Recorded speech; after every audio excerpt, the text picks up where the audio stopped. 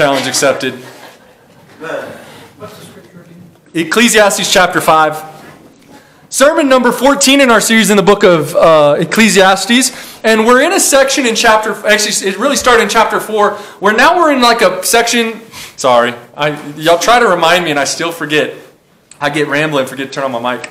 The problem is I either turn it on and sometimes I don't turn it off. Like I'll use it when I worship in the morning and then we're over here singing and I'm like, I'll go with Jesus any. And everybody's like, what is all that noise? And I'm like, not carrying a tune, so I always forget something. Anywho, we're in a section in the book of Ecclesiastes that is very proverb-like. And I mean proverb-like, if you've read Proverbs, it seems kind of disconnected. It's just kind of random thoughts, but it is very connected. The last thing we talked about out of the book of Ecclesiastes last week was listening. Or not listening, not talking. Listening was right before that. So Solomon's got this train of thought. Don't be a lone wolf, if you remember that one. You need people around you. Spouse, children, church members, family and friends. God made us, thinking of a good word, people that need community. I was going to say communal people, but it sounds like a toilet to me, and it just, whether it's right or not, it just didn't seem right. God likes community and communal toilets, and it just, anyways. So don't be a lone wolf. You need other people, and then once you get the right people around you, listen.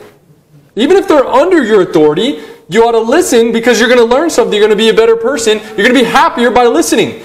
I've learned I'm a much happier husband when I listen to what my wife tells me. Amen. I listen to her, and all of a sudden, my life gets better. I don't know how that works. I haven't tested this out very often. I believe I'll be a better pastor if I listen more. I'm working on it. And then the next message was the opposite of, or not the opposite, it goes in the same vein. Listen, but don't talk as much. Specifically at the house of God is what he was talking about, but we took that principle in all of life. We get ourselves in trouble when we run our mouths too much. That was last week's message. You can go back and listen to those. And so now, this does have to do with talking. I'll explain in a minute. But let's go ahead and read Ecclesiastes chapter 5, verse 8. Let's stand together. Ecclesiastes chapter 5, just verse 8. One verse. One verse and we'll be done. If thou seest the oppression of the poor, and violent perverting of judgment, and justice in a province, marvel not at the matter. For he that is higher than the highest regardeth. Just paying attention. And there be higher than they. Meaning one day they're going to have to answer ultimately to God. Okay, so he's talking about really this is about government in a lot of ways. Now we're going to apply it to some other ways, but really he's talking about government. So let's pray and I'll give you the title. Dear Heavenly Father, bless this time in your word. Help me to preach your word effectively. Empty me of self with the Holy Spirit. Challenge us today with the truth of this word. In Jesus' name we pray. Amen. You may be seated. Thank you for standing.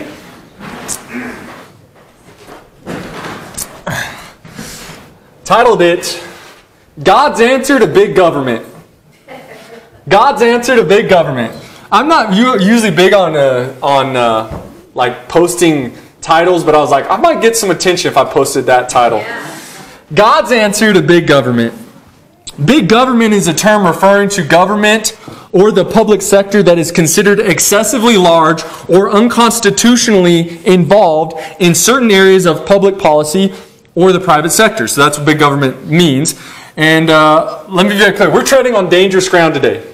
When I was growing up, I always heard this saying, you probably heard it too, two things you don't talk about. Your religion or politics, right? Is that what you heard that too? I remember hearing, my mom still warns me with my papa, don't talk religion or politics. I'm like, I'll talk both. I don't care. I ain't scared. Anyways, those two things we're not supposed to discuss, and that's what this message is about. Religion and politics. Now, again, we don't really believe in religion. We believe in a relationship, but for simplicity. So we're in a dangerous place today. And it's probably a bad idea if I talk too much because I'll get myself in trouble. Today what I want to help us with is God's answer to big government. What do we do in a society where we can look around and see that government's kind of overstepping? You know, they're talking about the COVID restrictions again and mask mandates, and you're sitting there going, I participated in the first one and it stunk. I don't really want to play the sequel. I don't care if monkeypox and malaria are having a picnic on my front yard. I'm going out there and having a hot dog at this point. You know what I'm saying? Like Like I'm not playing the games. And by the way, to each their own. If you say, hey, I did the risk, and I know people. My old youth pastor right now, his family's battling COVID again, or whatever they do have. And so I understand sickness is real. It's just I never thought it's the government's job to tell us how we ought to handle what's going on in the world. If at 30 years old and in good health, I want to challenge the world and take it on and say, bring it, then that should be on me. That's the idea. And so what do we do in this society? Where here's a new one. The governor of New Mexico, and I'm current on New Mexico stuff as well as Colorado because I love New Mexico and that's where I'm still got a license there. The governor of New Mexico just canceled the Second Amendment in the city of Albuquerque. I don't even know how you do that. So I've been trying to keep up with it, but basically it's for the safety of people. It's very much similar to COVID where they say, well, for the safety of everyone, we're going to make you do this. And now it's gotten so bad that she's saying, well, for the safety of everyone, nobody can have guns. And I'm sitting there thinking, if this is happening in the state that is right to our south, it might give our state an idea. Yeah. So what do we do in these situations? What do we do with government? What do we do? And stick with me even if you're like, I don't care about politics. That's cool. I don't really either. Where I'm going to try to slap you over the head with some real truth at the end, because politics is all fake. Well, first off, let me address, what does this have to do with listening and talking and those things that we've been talking about the last few weeks? There's almost no area in life where people talk more, listen less, and do less than with politics. If I had $1 for every time somebody complained about a politician or a law or a rule, I wouldn't be a pastor today. I'd be retired and somewhere in the Poconos or something, I don't know, just enjoying life. Because it seems like from people that don't even vote, you know what I mean? We would be fine. So there's a lot of talk and a lot of not listening that is involved in our politics.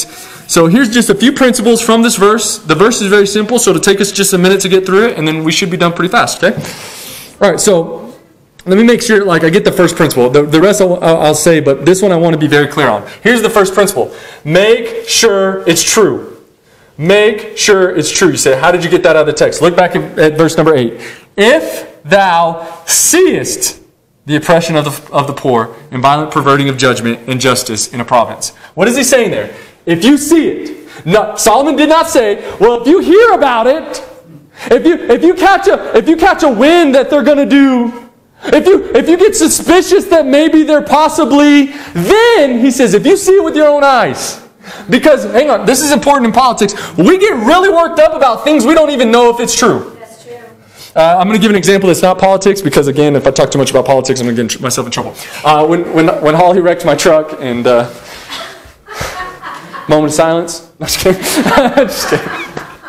When Holly wrecked my truck, when they finally were evaluating it and started going through the process of what it would cost to fix it, well, it's thinking technology.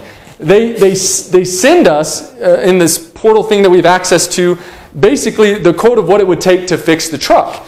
And I didn't know this, but they just stopped doing the quote once it's exceeded what they view as the amount the truck is worth, right? And so they stopped with like half the truck, and then they send that to us. So I'm like, all night, now it's closing time, it's like 8 o'clock at night, I'm seeing this thing, and I'm just worked up. Because here's what I'm seeing. Here's the damages we say we're going to fix, and I'm like, what about this, and what about this, and what about this, and this is why somebody should be out here. And I was mad, I was fuming. The next day they call me and tell me, yeah, it's totaled. But it didn't say it in that. And I didn't know what they were doing, but I was really frustrated. I mean, I was frustrated. I'd talked to my parents. I'd talked to her parents. I'd talked to her. I'd been ranting and raving. I've been kicking and screaming. I was just frustrated that they'd missed something. And the reality was, if I'd have just waited till I got the final thing, I would have seen it's totaled. Here's the amount. And it would have been, at that point, we can debate the amount of the truck, but it was done. And because I didn't have all the information, I was worrying myself. Literally, I was stressing and getting mad over nothing. I don't know what my blood pressure was like that night, but it was not good. For nothing. For nothing, because they're going to call me the next morning and say, yeah, it's total. Don't worry about it. Where I'm sitting here, I've now made a list of all the things that they have not fixed. I sat down and I'm like, they didn't talk about fixing this, or fixing this, or fixing this, or fixing this, and what about here, and what about this, and they didn't talk about this, and those are aftermarket Nerf bars, and those are not cheap, and I got this, I know this is this much, and I was, and I didn't know. Some of y'all are that way with the government. Let me use something old. Did you hear? Obama was born in Kenya.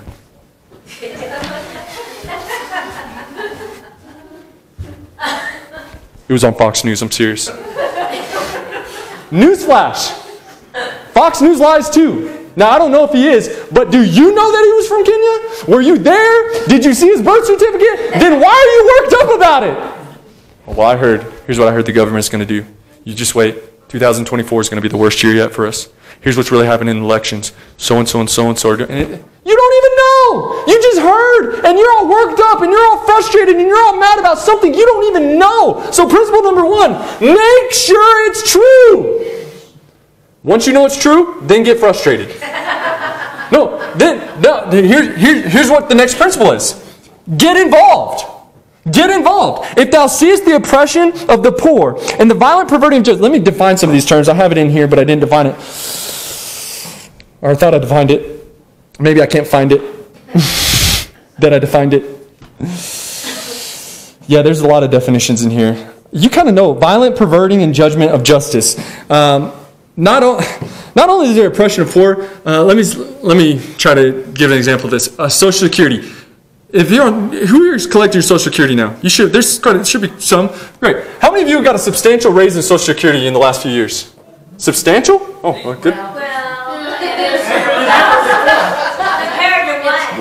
Compared to the raises that Congress is giving themselves out of Social Security. Right. Right.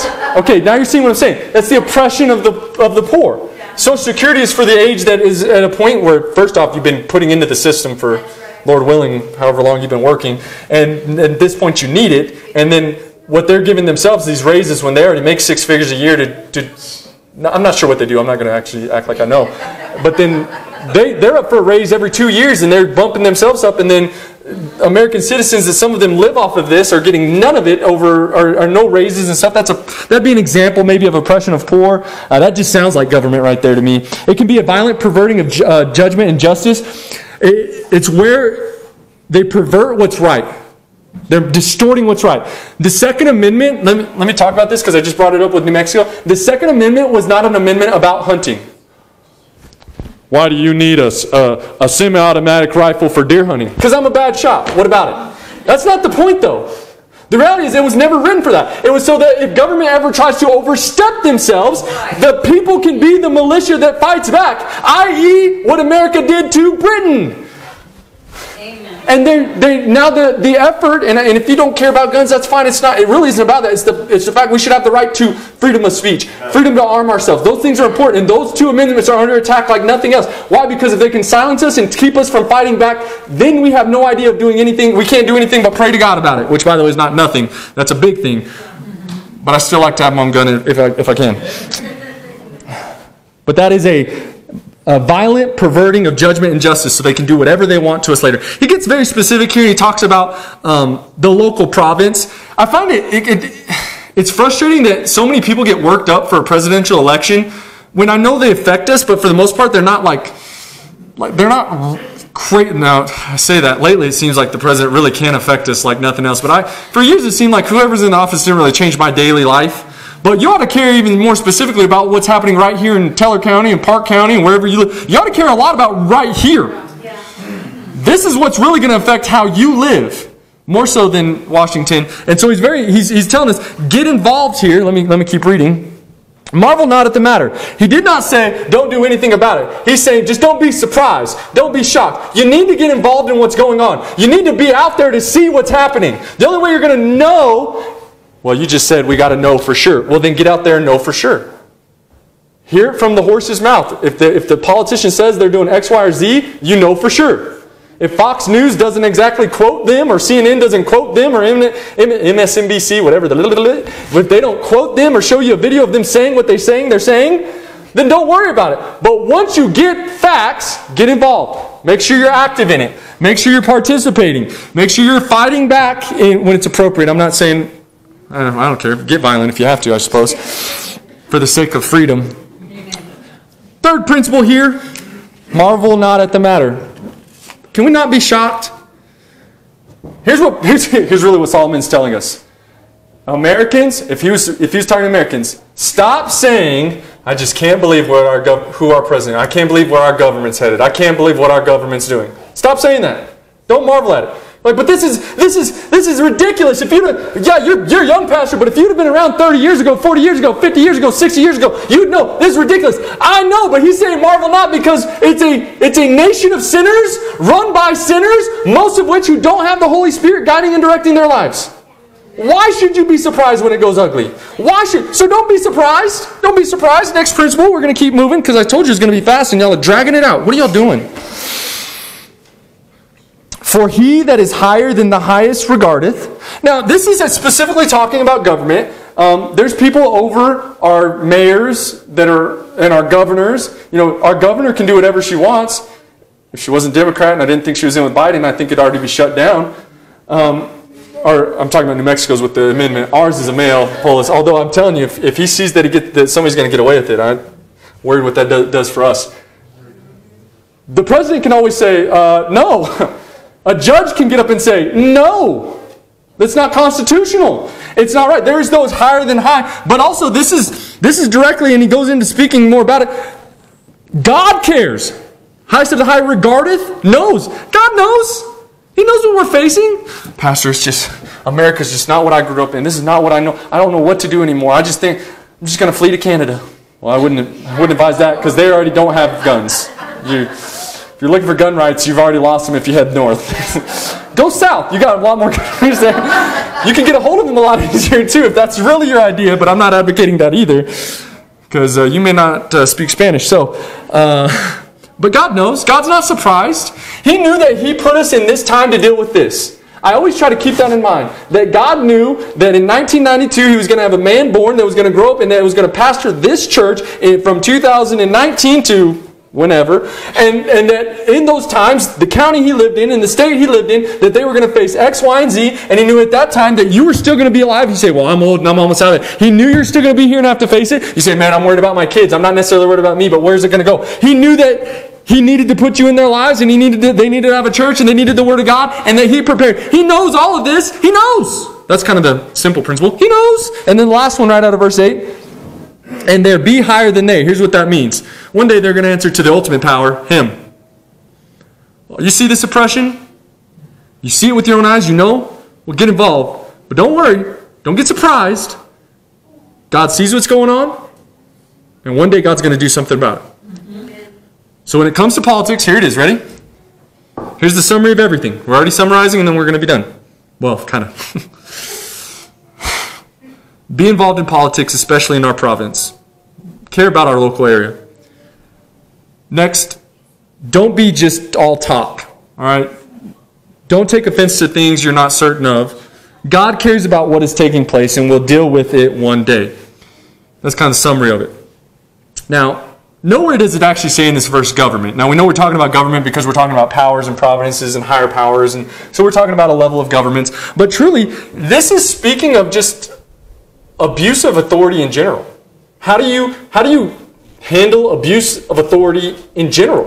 Which means that the application of this, in case you're saying, well, I don't really care about government and I'm just going to, I got my don't tread on me flag and come and take it shirt and I got my guns and I'm ready for whatever. And amen, good for you. I'm behind you. I'm with you. I got my guns too. Let's have a good time. But what about something that you might care about?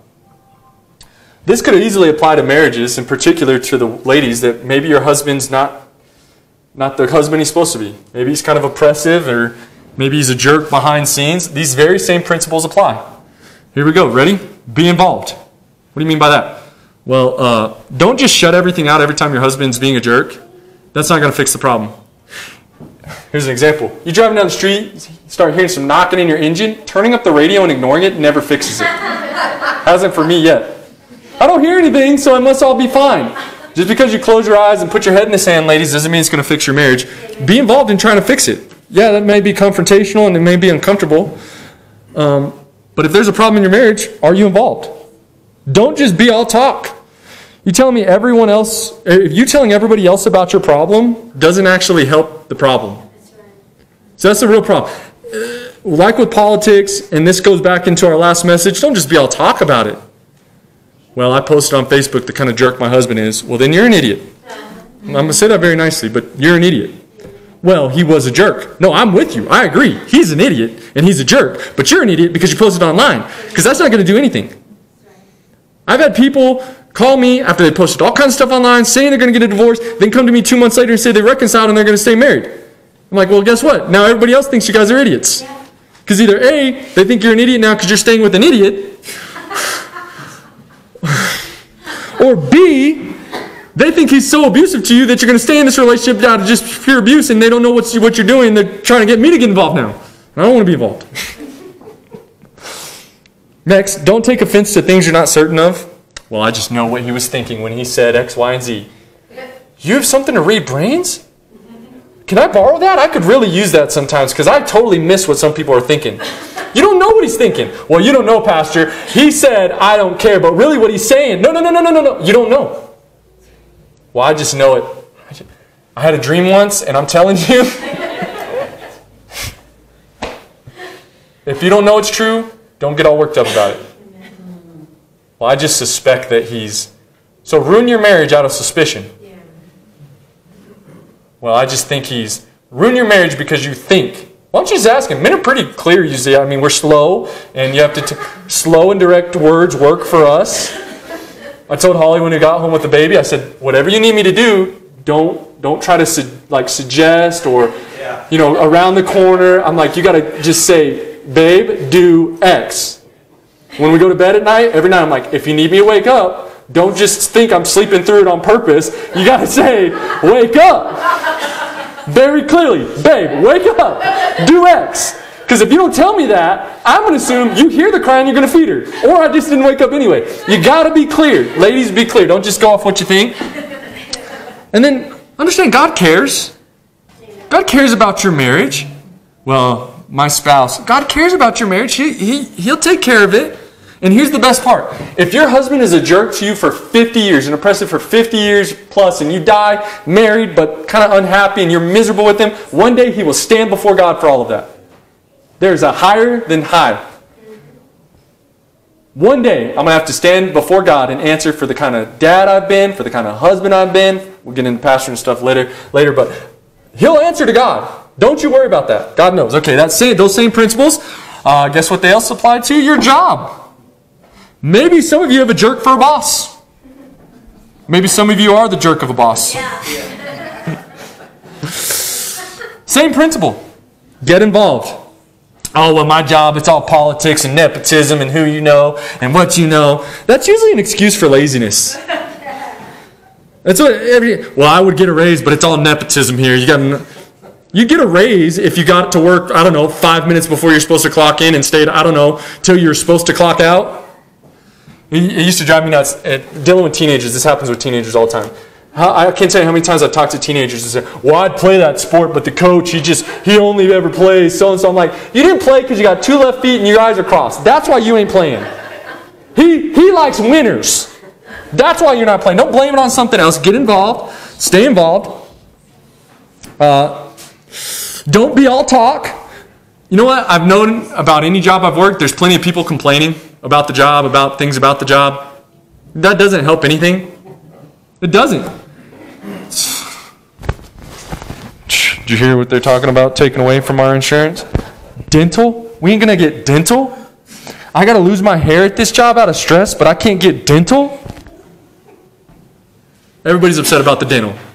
You don't need to complain about it. Don't be all talk. That doesn't help. Don't take offense to things you're not sure of. I know why I didn't get that raise. You know why I gave it to her? Because she dresses seductively. And I just don't. Because I'm a dude. Because when I tried, he told me to buy my shirt.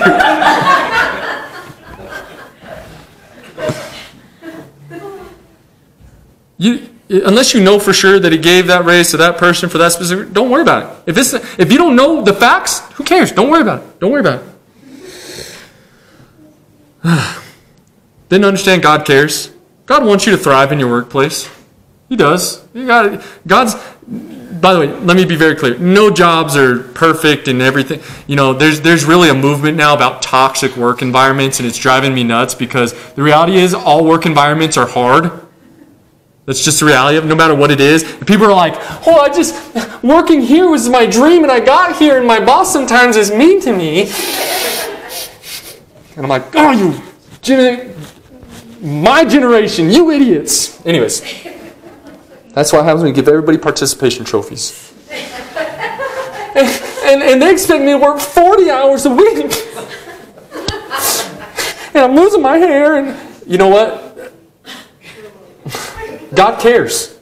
Work is work. God knew you were going to have to work. God cares about your workplace. Trust that He's going to get you through it. Even if toxic work environments are real, then I've worked some really toxic ones. If you've ever been on a drilling rig and had a dude with 2 fingers call you every cuss word in the book and tell you that you were I won't say the things he said I was more useless in. Then you really know tough work environments. It doesn't, God knows. But what I knew is God gave me the money to pay for college right there, even though I had to deal with toxic work environments. You can tell I'm not really big on that. Anyways, God knows. But then also, one day they'll answer for it. If your boss is unjust and just cruel and mean, and maybe he comes to work inebriated, maybe he comes to work and he's abusive and whatever it is, and even you know it's fact, one day he'll answer for that. Now, he's going to have some bigger sins that most likely, if he's not saved, he'll be going to hell thinking of some bigger things than just going to work inebriated or being a jerk to you, but God knows, God cares. How about this one? I think these principles apply right here to the local New Testament church. Be involved. Remember, he's talking about province. Care about what's right here in your... There's nothing more local than this. Local church. Be involved. Local. I'm going to keep saying that because it's important. Well, the Universal Church. How much money did the Universal Church send to missionaries last year? How many tracts they give out last year? It's amazing when missionaries want money, they always come to a local church. Even if they're universal, they still find a local one, huh? They're not just universal. Anyways, sorry. It's a local church. Don't just be all talk. So get involved, but don't just be all talk. Well, I didn't like the way we did First Responders Day. I think we should have done this, and I think the food should have been this, and I think we should have done this. Where were you? No, where were you? You didn't come talk to me about it because I didn't. Now, if you did talk to me and I just didn't listen, that's maybe a problem you have with me.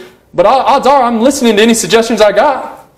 Now, some of you are nice enough to say, hey, pastor's got it. And praise the Lord, you give me that kind of trust. I'm thankful. I do not take that lightly that you guys, if you don't say anything, you understand, hey, pastor, he'll get it. Thank you. If you trust me that way. If you don't, where are you at? You could have smoked meat all day yesterday. We'll pay for it. You got it. You can do it. Well, I just don't like pork. I think we should have done brisket. Okay, well then you do. We'll pay for what we would have paid for, and then you raise the rest of the money for the brisket. Well, I'm not a big potato salad fan, so, well, then you make mashed potatoes and you bring them. And then we'll have mashed potatoes and not potato salad.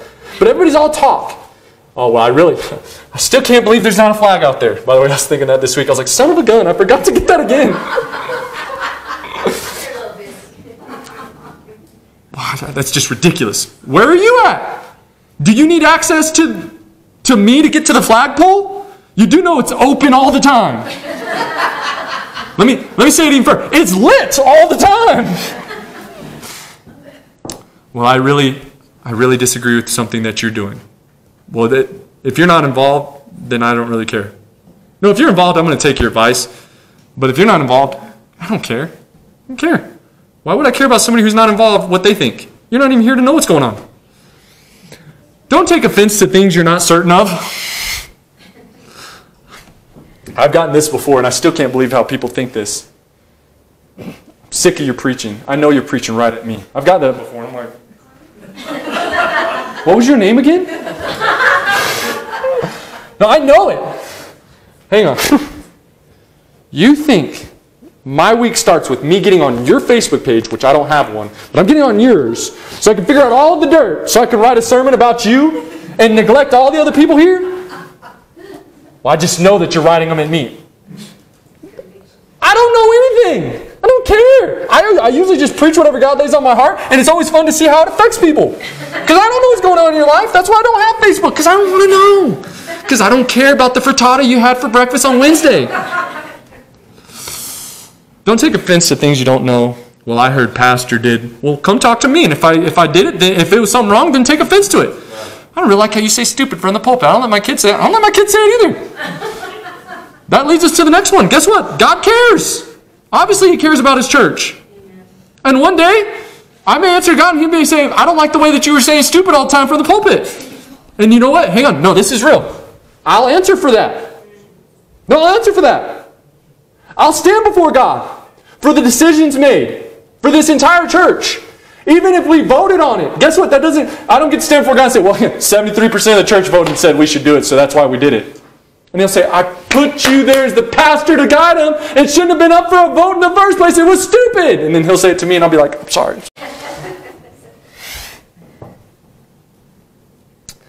Ultimately, one day, God will take care of it. And every decision, every message, everything I do, if you don't like it, I'm not saying leave the church, because honestly I don't think that's usually the best. Because usually what happens if you leave a church because of little things, dumb things, odds are dumb things are happening at the next church because the pastor is still a dumb guy. So I wouldn't advocate leaving, but let me just encourage you. You're not going to like everything I do. You're not going to like everything our church does. You're not going to agree with everything. Well, I don't like that. Why do we put the words on the screen? I see where we're going. I see where we're going. Where? We're right here. It's hymnal. It's piano. If we got a piano player, it'd be that piano, but it's piano. We're not going anywhere. Don't get upset about things that aren't true.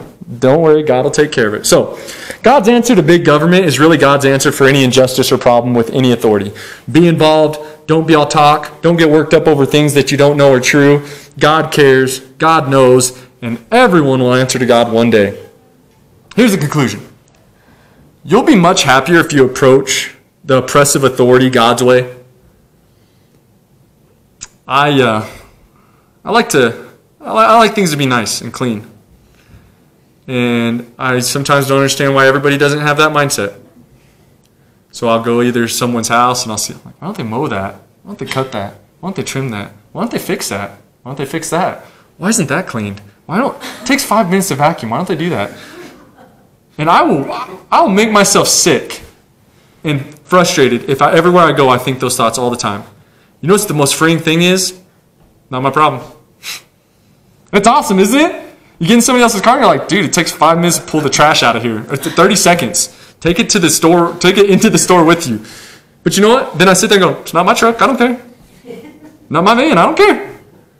Walk in somebody's house. Why would you paint it that color? Not my problem. I don't care. And because that I don't care attitude, I'm a lot happier. Because I don't have to fix everything. I don't got to mow all the grass in the world. I don't got to trim all the trees. I ain't got to vacuum all the things. I ain't got to sweep under all the things. So it's freeing. When you stop worrying about what the government's doing here, and what they're doing here, and what's happening here, and what's this, and what they're saying, and watching 18 hours of news a day because you're like hurting yourself. I don't know. You're going to be so frustrated. You know what's great? When you free your mind and say, I'm going to be involved where it's appropriate to be involved in. By the way, that's like voting. It's like getting out there and being a part of your community, being a positive to it. Not being all talk where you talk about it but you don't actually do anything. But you don't get worked up over things you don't even know are true. Aliens came down. And that's Trump. I know it. That's why he talks the way he talks. God cares. God knows. And one day, everybody will answer to him for it. I don't have to worry about it. What are you going to do if they take away our guns? God knows. God cares. One day, everybody will answer to God for it. But what are you going to do? I'm going to sit back. I'm going to be involved. Keep voting the right way. Trying. It doesn't seem like there is a right way anymore. If I'm being blunt. It's like, I'm going to get involved in the community.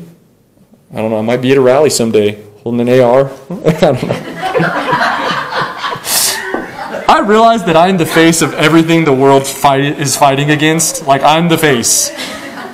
I look like I'm one bald head away from hating everybody. But I'm not just going to talk and complain about it because that does no good. I'm not going to get worked up about things that I don't know are true. Until somebody actually gets rid of the Second Amendment or gets rid... And by the way, I'm much more concerned about the First Amendment than the Second. Because the Second Amendment, I'm very thankful for and I want, but the First Amendment's what allows me to do this. Mm-hmm. Yeah. If I didn't have a gun, I still could do this. And this changes people's eternal destination. That's right. So until those things are taken, then I'm not going to stress about it. Because God knows, God cares, and everyone will answer to God one day. God's answer for big government is God's answer for all injustice or problems with authority. you will be happier when you let him handle it. So, what do? Let him handle it. Don't let your blood pressure get too high. Don't get all worked up. Don't watch too much Fox, CNN, or MSNBC, or whatever, local, KOA, whatever you watch. Stop. I advise that most of the time. I tell people, it's good for my spirit because you are what you think. And so I just don't watch news. That's why I are so happy. And let God take care of it. Let's pray. Dear Heavenly Father, I realize the time we live in and the government and the oversteps and the overreaches and big government, it really is big government that we're facing now. And we've seen some serious overreaches of government in the last few years and maybe even an attempt to keep going with that. We ought to be involved. We ought to vote. We ought to do what is right. But Lord, help us all to just turn our concern over to you. Because there is a higher power than the high power. There is somebody above the president. There is somebody above our government. And it's you. And one day they'll all answer to you. And you care. You haven't neglected us. You haven't forgot what we're going through. Help us to approach big government and life with the right attitude. All injustice in life, we should approach it with the correct attitude. Thank you for this time together in your word. Thank you for this time together here. Lord, I ask that you bless the invitation now. In Jesus' name we pray. Amen. Let's stand.